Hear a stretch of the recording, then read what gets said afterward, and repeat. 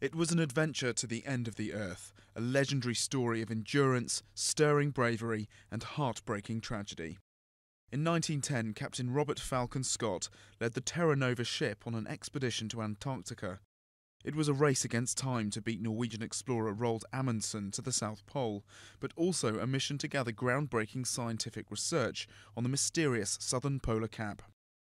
Scott actually gets to the pole about 35 days after Roald Amundsen, the Norwegian, and then is faced with an 800-mile trek back to base camp.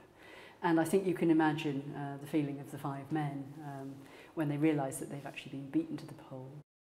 Scott and his team almost made it back, but in March 1912 they were stranded in their tents by a blizzard and slowly perished.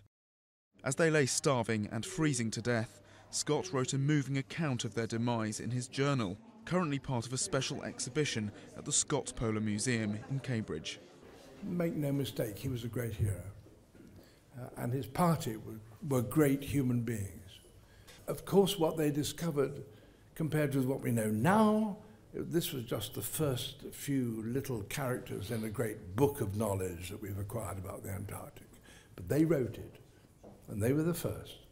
Scott, Oates, Wilson, Bowers and Evans have achieved almost mythical status, and the centenary of their deaths is being marked by a series of events, including the release of a book of sketches by Edward Wilson, the expedition's chief scientist. Scientists are still working. They will use specimens collected by my great-uncle and his team 100 years ago as their baseline data in order to tackle some of the great scientific questions of our day.